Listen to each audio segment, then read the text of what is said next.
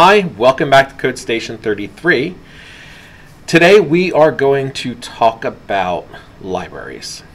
Not the library where we find books. This is the library where we find code. In Arduino and many other languages, one of the powers of object-oriented programming, which is the kind of programming that we're looking at, is you can store code for other people to use or for you to use yourself in something called a library. And we can access that code and use the library of code for a particular thing and not have to know a whole lot about how it works. This idea is called black box abstraction.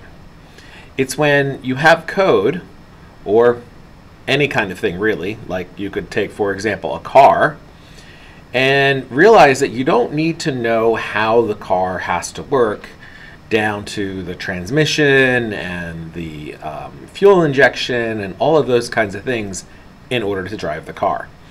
You just need to know the rules of driving the car, about how it works to drive it. Like, how do you start it? How do you steer it? How do you accelerate? How do you slow down? How do you put on the turn signal? And of course, the all-important, how do you program the clock? In C, we have, or in Arduino, we have those same kinds of libraries, only those are dealing with specific kinds of things that are more complicated, and we don't necessarily want to know every little bit about how they work. So today's example, the library we're going to look at is infrared remote control. You know those remotes that you use to control your TV? Well, the way they work is they send out a signal called an infrared signal or an IR signal, and your TV reads that signal. That signal is actually a number. Then your TV uses that number to know what it's supposed to do. So it receives the number, it decodes the number, and then decides what it's supposed to do based upon that number, like turn the channel, change the volume.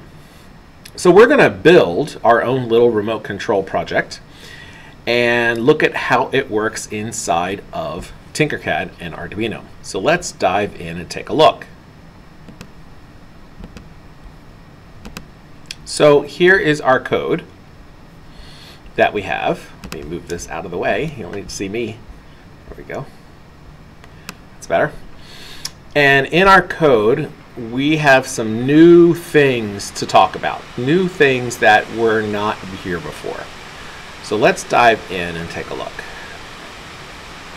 The first thing is this line of code way up here at the top, line number 1. And it starts with a hashtag and says include. Then it has a less than symbol and then a greater than symbol surrounding the name of essentially a file. And the name of the file is called irremote.h. And in this file is code, specifically what we would call a class. Not a class that we learn school in, a class of information, like an object. It is a thing that we can use in order to control an IR remote control. We don't need to know a whole lot more about how it works other than that, because we're just going to include it.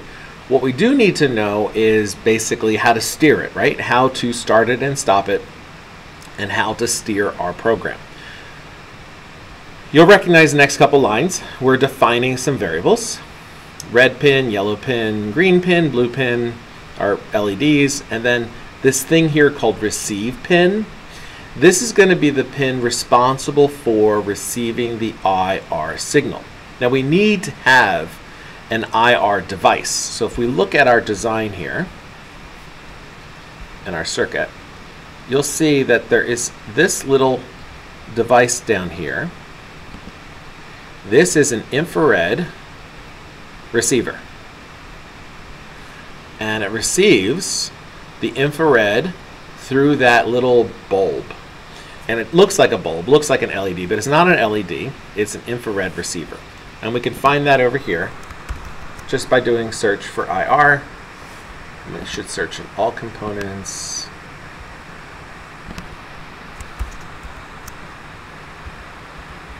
Oops, I didn't mean to undo it. Let me see. If we scroll down, we should be able to find it. There it is, IR sensor, right there. But you have to find it under all components. And then you can see there's other kinds of sensors too. All kinds of tons of sensors. All of these different sensors have built-in libraries that are associated with them inside of Arduino. We'll take a look at some of those in a little while. The other thing we're going to need is the actual IR remote. So if we look and scroll through, we should be able to find it in our list of things. And there it is. There's the IR remote. So we need these two things that are required in our circuit that we don't normally put into our circuit. And of course the LEDs like we're used to seeing. And you can see I have them wired in. If I can move this around. There we go. My 4 LEDs with my resistors and their pins respectively 5, 4, 3, and 2. My ground wire, and then this pin will go over to my first pin of my IR receiver, which is called the out pin. We need a ground for the IR receiver and a power for the IR receiver. Those are plugged into ground and 5 volts respectively. Let's go back and look at that code. So now we have all the built-in circuit part for our project. Let's go in and see what are the stuff that the IR library requires. So the first thing we're going to do is set up some variables and use some structures that we're not used to seeing. So we'll go through this. Line number 9 is kind of interesting. What it does is it builds a thing. It's called an IR receiver. It's an instance of a class, if we're going to use the correct terminology, and it creates an object that we can control. And now that object is more than just a variable. The IR receiver is going to be the ability to receive data and decode that data and know what those numbers mean depending upon what buttons we press on the remote. We don't need to know how it works, we just need to know that it's going to work. So often when you're looking up a library, this is the kind of thing you want to find out. What are the things you need to declare in order to make the library work? The next thing we're going to do is create another variable called results. And it's of a special type called decode results. Again, this is part of the library. Results is not just a variable. It turns out results is another object. It's another thing. We recognize these, our pin modes. Red, yellow, green, blue. We have our serial monitor that we're going to start, and we're going to print out that we're just receiving it. And then now we have this new command called irreceive.enable IR in. This is again part of the library. We are telling the receiver that we're ready to receive a signal. Okay, if the IR receiver gets a value, that's what we're testing here. Now we have this weird thing where we have an ampersand in front of results. That's a little bit more complicated about what it does, but again, it's one of those things that you need for the library. And essentially it's saying, tell me where in memory the results are. That's what that little ampersand does in front of the variable. It's essentially what's called a pointer, and telling the decoder to look in memory for those results rather than taking the values directly using something called a dot value method. So we can see right here we do that later, and we assign the value to a variable called value, and that's coming from results.value. Again, it's a thing and it has methods. We're going to print the value on the screen, and then we're going to use a switch case. Now the switch case we looked at a while ago, and it's a way of comparing one particular value to a bunch of different numbers. And this is weird, 2295. and then 34935, and then 18615. Well, these are the numbers that are associated with pressing buttons on the IR remote. So when I press a button, it sends a value, and in this case, this first case, it's 2295. And if it receives that value of 2295, we're just going to turn the red light on and then turn it off. And then we're going to do the same thing with the yellow light, the green light, and the blue light. And then we have one where it turns them all on and then turns them all off. Then we have to run this again. Another requirement of the library is we have to just tell the IR receiver, okay, get ready to get the next value. And that's it. All we're doing is checking values and doing something with them on the screen. Now we can also print out the value. See this right here, serial.print value? This is printing this number, this 2295, on the screen. So we can actually see what all the other different buttons do and how they appear, or the numbers, the values they have when we actually run the code. So I'm going to set this up so we can actually run it.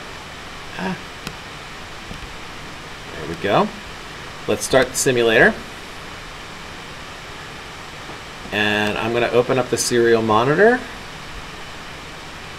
so we can see the values that are coming through. Maybe. There we go.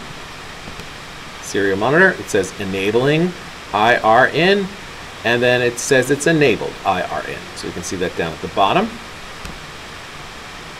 I'll move my remote just over a little bit. So when I press the number 1, I can see I get a red, but then I can also see the value of 2295 appears down here on the right hand side. So I can make that a little bigger.